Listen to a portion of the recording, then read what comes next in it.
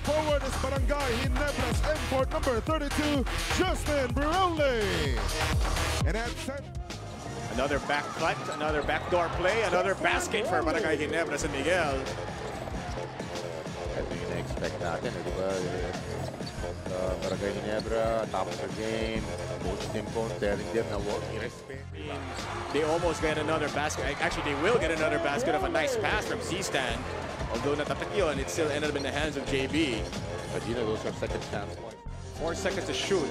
Gomez de Leon blocked by JB.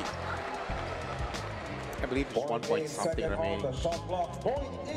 Your PBA with Ginebra together with Jolly Escobar as JB scores the first 2 buckets in the second half. May pasok na pa rin yung kanyang floater. You know, a while ago, JB sends it over to C-Stand. And then this time around, it was C-Stand passing over to JB. Returning the favor. Returning the favor. 13 points. The eye-popping naman. And 4 so far for our kabayan. You said that you looked at me right away. And no pun intended, my friend. As we see JB again. Down low. I mean, kaya nga sinabi ko yun eh. Kasi alam ko yun eh. JB's got to do something. Shot clock running up. I mean, JB. Sabi mo, Gino eh. Sabi ni he heard you. Yeah, it's all right. He's got to do something. Diba? If I'm not mistaken, one or the other. He's getting 7 points. And then si JB. Yun nga lang, naman yung kalaban. Sine. Here's JB. Sabi niya, I can play too. The basket and the foul for Brownlee.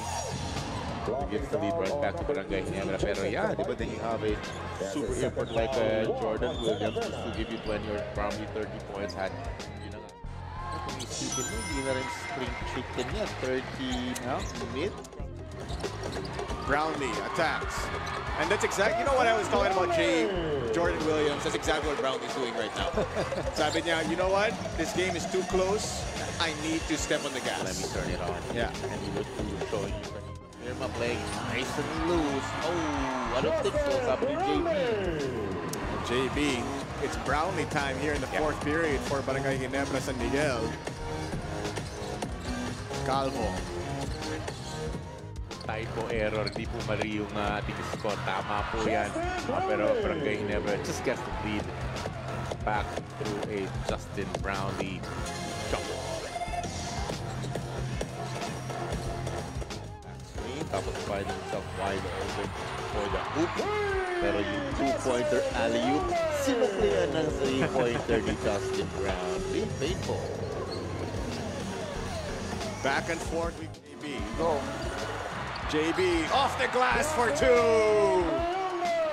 This is the other reinforcement to Jordan Williams. Attacks. Stopped by Justin Brownlee.